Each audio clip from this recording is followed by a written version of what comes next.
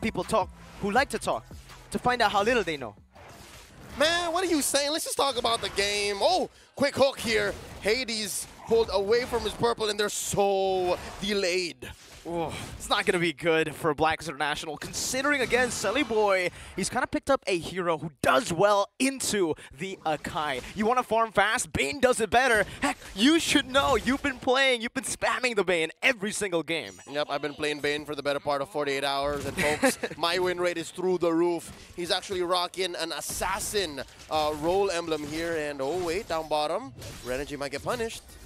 Okay, a lot of damage placed on. Interestingly enough, this time around for the Brody, we saw a lethal ignition Brody just in the last series. Here, it's actually the killing spree Brody that we're going to be seeing here from Nino. Much better. I like this. Now, forcing out a flicker early on from the Hitman, and there's a hook! Beautiful iron hook into the deadly catch that... No, he didn't even use the deadly catch. Nope. That's the amount of damage you do, base damage alone. And for Sully Boy on this Bane. It's a quantum charge. It is, and then he's going for an early Hunter Strike, or I don't know. Fury Hammer. Yeah, it's a Fury Hammer for now. But what is interesting is he's rocking... is that Quantum Charge? Mm-hmm. That is Quantum Charge. You mentioned it, Quantum Charge and a Seasoned Hunter. And penetration. I love it. I love it. Now Renergy looking for some revenge. Heavy spin. Good heavy spin over to Sully Boy, putting him down, but that's what the deadly catch is for. Good disengage for now, using the bounce properly, but that's going to be the breath of the ocean connecting there onto the back, zoning Oheb away. It's still first blood, or the first kill for Blacklist rather, as they go for another. Rasi, definitely too overextended, will fall as well, giving 2 kills for free. Oh, that was unfortunate. I saw a pathing for which Sully Boy could have survived, but I'm guessing he read into the situation and thought there were members of Blacklist down to the south. He instead went to the west, and that's what allowed for a couple hits from Blacklist to actually take him down. So yeah, that gives Blacklist a small lead here, 300 gold. Pi and Edward skittish to go for the pull, and instead it's Edward Balboa going for it, and a couple members of Blacklist coming through. Yeah, this does look like a clean turtle take over the Blacklist. They got to capitalize on this. They just found 2 good picks down below, and Hades with the Akai. This is what you can expect. Using a heavy spin, just get free turtles across the board, unless Pi somehow was able to steal this, but no, not going to be able to do so. Good retribution to secure it. First turtle going to Blacklist International. Yep, would have been too much. I like how Hades, after game 1, trying something from the old patch, or the old form, the old man. Oh wait, Rossi was waiting! Bloody hunt, but into the fatal links, bringing him back. Deadly catch to zone him away as Nino just chunks the turret down, getting all of the gold shield. Haji walking forward, getting spotted there. An iron hook onto the back. That's the torn apart memory ready, and it will connect onto the back. Good damage here as Haji moves forward, terrifying Nino, but Nino was able to escape just with the kiss.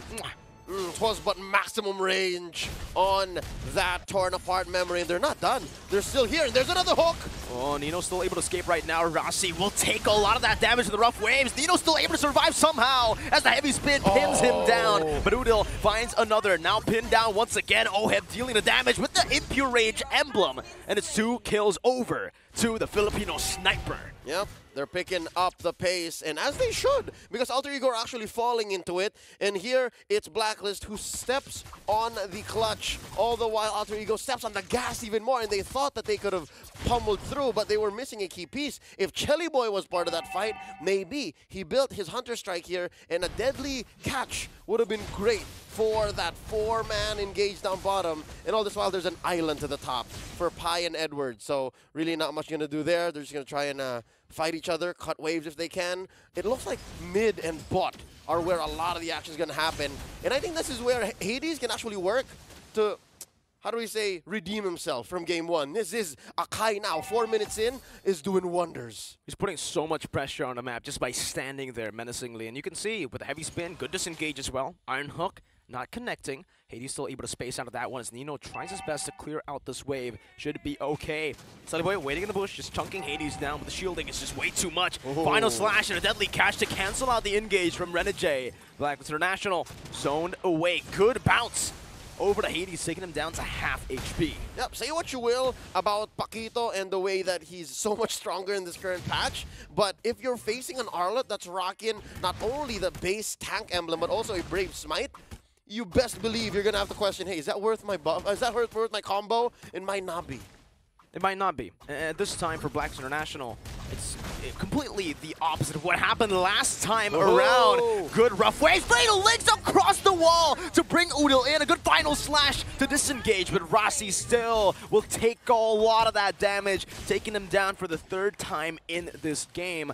But I do want to talk a little bit about Oheb's choice of emblem here. The Impure Rage with the on-hit mana restoration is going to be great for him, you know, especially without the Avarice, without a few of those with the emblem changes. Mana is a big problem for this Claude in the laning phase. And all the more he has to stay in the lane, right? You're not farming as quickly, so you need to see all the minions, all the creeps that you can. If ever Hades does say, hey, you can take the small camp over here, it's yours, champ. Looking at the item build so far, an early Athena's Shield for Hades, Clock of Destiny, plus I'm assuming a book on the way here for Haji. And then on the other end, it's a Chelly Boy still with a big one, Fatal Links! Onto Nino, frozen down, a good blazing duet as well. Just capitalizing on that big play as another conceal comes through. Hades with a heavy spin now, pinning Rossi down. Haji and Oheb going at it. Rossi cannot do anything. The focusing mark does its job in the back. Oheb still able to purify out a good deadly catch, but it's a 2-man from the perfect match. Finds 2 on the board. Haji picks up a double kill, and Blacklist International looking great in game number 2. It looks like Pi here, looking to bump into some stragglers. And yeah, given the aforementioned emblem set and the behavior of one Oheb, he's on top of the gold lead here. 51K, 5100 rather. And Chelly Boy is just following up to him. Chelly Boy actually is building full damage Bane. I myself have my preferences, but he's doing well here, especially with how fast Blacklist has propelled themselves on forward. Now 200, 2300 up ahead, and now it looks like at least here's one way we can say Alter Ego is ahead. Here's how we can say Alter Ego is stronger, not team fights, but taking turrets and moving through the map. Blacklist have been doing a very good job at shutting Nino down from the early stage to stop the mid-game power spike from happening. But the thing is, for Alter Ego, despite all that effort, Nino should still hit the mid-game power spike in the 8th to 9th minute, as the turtle should go to them for free. Once again, I think even despite the shutdown going onto Nino, he still should be able to find that power spike earlier than Oheb, who has to wait for the corrosion scythe. Yep, and given that there is still a Franco, you know the saying, right? You know how the adage goes, you can miss 99 hooks, but the one that changes the game, plus the bite, can be all the more worth it. So yeah, watch out for Rossi. He was so hot in game 1, means he's not out just yet. Chelly Boy just picks up his sad sword here, Blade of Spare on this Bane. Crab Claw Cannon is going to be so nasty. Those ricochets, watch out for them. So given how Blacks International is playing with range so much and how they're trying to displace the members of Alter Ego, if they don't displace Chelly Boy, fights can turn around like that. It's going to be very hard for Blacklist International to actually look for a proper siege here, because their composition relies heavily on that big engage from Renegade. As long as Alter Ego keep their distance, it's going to be very, very hard to siege these turrets down. Pi, ooh, almost getting baited in now. Spotted in. Renegade with a perfect match. Pi with a final slash, but it's cancelled out with a fatal links. Pi still able to flicker out from the rough waves right now as Hades jumps in with a heavy spin, pinning Rossi down, but Chelly Boy with a picture maneuver onto the back. Now a blazing duet from Oheb to zone them away. Still, turret safely taken, safely defended by Alter Ego. Not much Blacklist achieved in that team fight, and they're actually the ones who are just poked off. Yeah, they're backing off, and now look, Alter Ego can have their way with this tier 1 in mid, and they're gonna do it. Ooh. Oh no, Hades secures it. So yeah, no, that's impressive given how Blacklist was the one who was actually ahead in gold, just barreling forward with these kills 4-9, and if you look at the map, it's like Alter Ego never missed. It's like Alter Ego never got punished down bottom. It's looking grim here for Blacklist International, especially considering that item power spike is very close here. For Nino, the changes to the Endless Battle makes it so that Brody will go for the Endless Battle instead of the usual Hunter Strike or Heptacy's second item to the BOD. Once he gets this, expect a lot of damage, and not just burst, but some good DPS in these team fights. Yep, and if these fights last a while, you can expect that he will stay given he's rocking Killing Spree, right? So if he one-taps with a fully stacked Torn-Apart Memory, Blacks International, if they miss that entry with Renegade, if they miss that isolation play with Hades, or if nobody gets bursted down by Edward or he takes a little too long, then yeah, this could be a turnaround. Now Lord here, Let's begin to dance. How about it? Hades going for the pull. I wonder if they know if Renegades here. Oheb taking the Y bush. Look at this river. Look at the control from Rasi and Udil. We've seen better games from Kadita. Oh, wait, there's a hook. Good iron hook. Oh, he forces the heavy spin. That's massive. Renegade's looking for the play right now. Whoa. Nino has a flicker, but asking the flicker. Fatal Lane's only connecting onto 2. Good disengage from Udil onto the back. Isolating. That's a torn apart memory. And a double kill for Nino. Rasi with the iron hook finds Oheb, brings him back to the Sharks. And it's all just nom nom nom as the deadly catch takes him out. Haji, the only member left standing. Alter Ego have coin flipped back to a lead. They took him under the sea, and just like that, it's just Haji left. All he can do is watch. He was actually in that fight, and he was just lucky enough to get away. Chelly Boy going for the Lord. Waves being pushed in. Pai makes the most of Edward's absence, taking this top lane tier 1.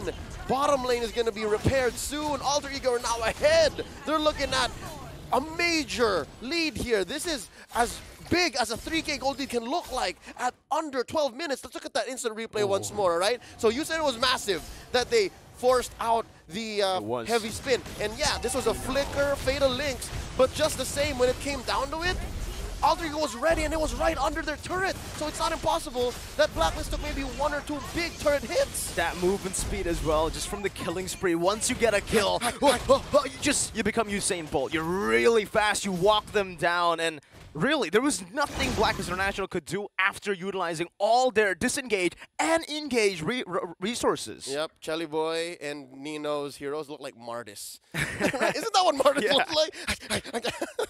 So, that being said, Blacks International here, it's not over just quite yet. This is just but a level 1 Lord, and they have great high ground defense, and they can punish, right? They can punish, especially with Renegade. Here's a quick heavy spin. But, oh, wait, Renegade! A flicker in, but Nino's still untouched. Good positioning right now as he popped into torn apart memory, finding a kill. Killing spree on, they're running it down, and it's another kill over to Pai. Haji with a good disengage, but once again, the damage coming in from the duo, Sully Boy and Nino, is too much to handle. Hades now, the only one left standing, jumping forward, only to get bloody hunted down, and it's a wipeout for Alter Ego as they take the base to find a 2-0 clean sweep against Blacklist International.